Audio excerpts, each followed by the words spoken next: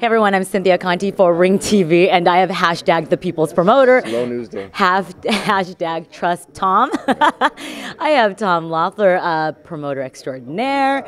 You know what? You made magic happen. We broke the glass ceiling for female boxing. We finally got female championship boxing, any female boxing on HBO. We pioneered having a Kazakh fighter on HBO.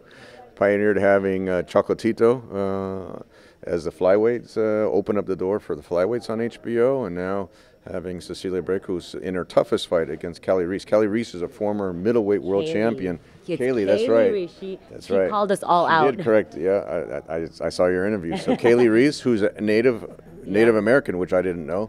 But shout out to, she had, I have some friends, Native Americans, and they have some really interesting, what was her name? I'm going to quiz you now. Remember? Feathers, something? Moving Feathers. Yeah. And I thought you were going to ask me to say her actual, okay, do you know her actual, it is Moving Feathers. Isn't moving? Yeah. Moving Feathers, something. See? But the significance is Reis, former middleweight world champion, is coming down 2 divisions to challenge Cecilia Breakus because she's the undisputed welterweight champion. Kaylee is much bigger, and this is going to be a very tough fight for Cecilia. But this is the type of fight you need to have to get on HBO. You can't get on HBO and then not be in this type of fight. So when you have Cecilia Breakus paired together with Triple G, the best female boxer in the world, the best male boxer in the world, that's a huge night for HBO. When you made the fight, at the Gennady Vanez thing at Glendale, did you already know Kaylee was the opponent? No, at that time. You didn't even know if you had a fight, really. Well, at that time, Chocolatito was going to be the co-feature, actually, and also a very good fight. Can you clarify why he's not on this card so people know and understand? We had everything agreed to. We had the opponent agreed to. The opponent signed the contract, who was actually I shouldn't say opponent, a very good fighter, Guevara, from Mexico. Also a former world champion. So, but Chocolatito was ready to go. He was in training, and because of the political unrest and instability, his manager sent us an email saying that they are having issues getting the visa from the U.S. consulate. And so if we do that again, we got to make sure that Chocolatito. We've never had a problem with Chocolatito getting his visa in the past, but for this particular situation or date, it was an issue. So Superfly 3 maybe? That opened up. Yes. Superfly 3 might Putting be September here in Los Angeles on HBO, but that opened up the door for Cecilia. So Cecilia was always going to be on the show. When it was Triple G and Canelo in Las Vegas on HBO pay-per-view, she was going to be on the undercard because Cecilia really, her revenues generated from Norwegian television rights. Now it's a huge opportunity on HBO, but because it's such a late start time, it pushed everything back in Norway. But this is such a great opportunity, it's a great platform for Cecilia, and I really think she has that star quality that once she has the exposure, just like Triple G. Triple G was a great fighter. Once he got on HBO, everyone loved him over here. Chocolatito was a tremendous fighter. Once he got on HBO, everyone loved him over here. So I think Cecilia has the same potential. Sky's the limit with her marketability, her dominance in the ring, and her character outside the ring. I think she really has a great future here in the States. Yeah, and and that's just the co-main event. And you like female boxing? I love female boxing. I go, I always root female empowerment, and this is history in the making. She's made history over and over and over, and this is a really, really good thing for boxing.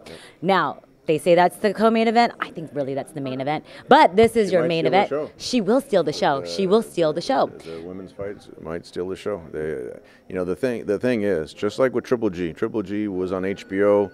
Kazakh fighter that nobody knew who he was. He knew he had to put on a great performance. That's why Abel Sanchez trains him every time he's on TV. He trains him. You got to put on a good show. Some of these fighters, they get on HBO, they have a boring fight, and people don't want to see him again. Triple G knew the pressure was on him. Chocolatito knew the pressure was on him to perform, and the same thing with Cecilia. If it's not an entertaining fight, then it's going to be a negative for women's boxing, but definitely looking forward to that. And I think both Triple G and Cecilia are going to rise to the occasion. Yes. Well, like I said, that's the co-main event, which I think is the main event. But you also have the main event. You got two brawlers, you got two boxers, you got one hungry, so hungry, that has nothing to lose. You have one is hungry, that has everything to lose. Tell me your thoughts on the big fight. Boy, finally, the big fight that you've been working so hard for. You know, the West Coast media, the people that are educated and familiar with Vanes. He was the Olympic representative for the U.S. team. He said he was the best Olympian. That's right. Yeah? That's right. And Triple G knows, knew everyone at the amateur level at that time. He had been to all the World Championships, the Olympics, obviously, and he knew that Vanes was at the top of that class. This is one of those classic situations. If Triple G is not 100% focused because of everything that happened, all the transition going from Canelo, from Las Vegas here to Los Angeles and StubHub to Vanes, it's Vanes is hungry. There's a reason why he's number one in the WBC, but there's a reason why he hasn't fought for 2 years. Is that it's not his fault. Yeah, it's not. 3 fights fell out. In fact, he was supposed to fight Suleski, who gave Danny Jacobs all he wanted last Saturday. In fact, Vanes was the favorite to beat Suleski. I interviewed him at Hollywood Fight Nights, and he told me I happened to interview. And I interviewed him. He's like, I'm training for a fight, Suleski. I was like, oh, good luck. And now, fast forward, so he was already in the training camp when Don King called me. He said Vanes is ready to go. He's been training for a fight. That fight fell out, and he wants a Triple G fight. So. It made sense. Vanes is local here from LA, from the Glendale area, has a large fan base, and he's willing to do all these publicity events. When's the last time you've seen a champion, a unified world champion, going to the Challengers gym? The gym, yeah, that was telling. And so it's going to be a celebrity event. Did you invite Canelo? It is a fair question. It's boxing. There's someone that looks like Canelo, might be his brother. I know, the American Canelo, yeah. American Canelo might be there. Chris Cyborg's supposed to be there.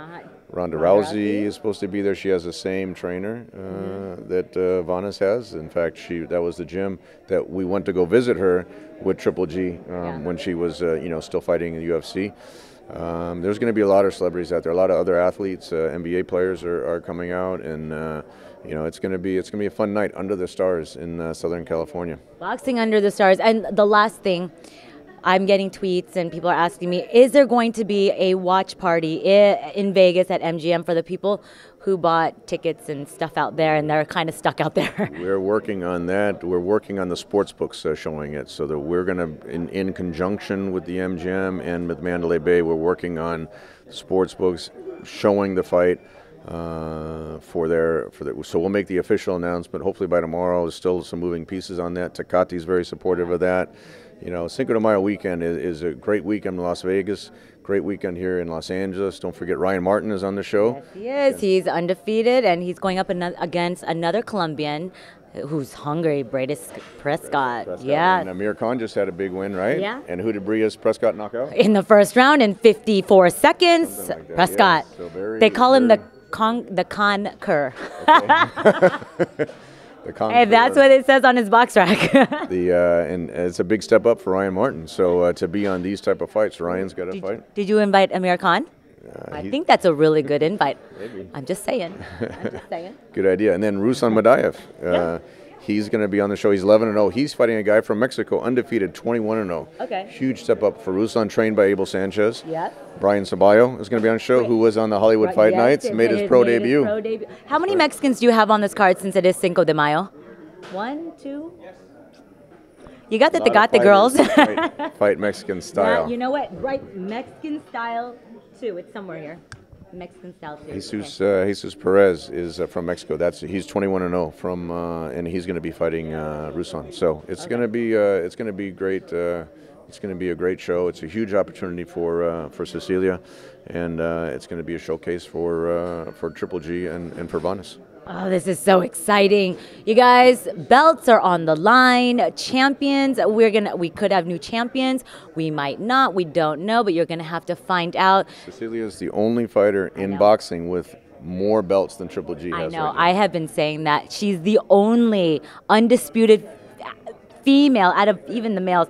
She has all the belts. She's got the bling. Sorry, Gennady, Undisputed. And no, she's undisputed, and she's also undefeated. So, but you know what? History is going to be made Saturday on HBO StubHub Center. You guys tune in. It is going to be an incredible card. Oh, we just released some more $100 tickets today for the fans that want to come down. So, the more important question is, did you guys release Gennady's Jordan? I just texted with our Jordan rep today, and I know the fans are waiting. I think hopefully by media should all get something. Tomorrow or Thursday, we should have the Jordan apparel out officially. That will sell out in like 2 minutes. So make sure buy your ticket. Watch the social media, Twitter feeds, and Instagram, and we'll be announcing the Jordan gear here shortly. I think you guys should raffle off some Jordan gear and tickets. It's promoting, right? I get a percentage of that promotion because I put it out there. All right, guys, tune in. Big card this weekend, Cinco de Mayo. It's going to be fireworks. Last thing, there's a Tecate Fan Fest. Starts at 3. The doors open at 4 o'clock. Don't miss the undercard fights, but the Tecate Fan Fest starts at 3 o'clock. Goes from 3 to 7, so we're supporting the tailgate. People love to tailgate. Mr. Boxing Guru's tailgate. Mr. Boxing Guru is going to be planning the. We went out to go see them at the Forum, and the StubHub is a great place to tailgate. It's going to be warm weather on Saturday, Cinco de Mayo weekend, Southern California. Don't miss the show. All right, just what he said. All right, guys, this weekend, HBO.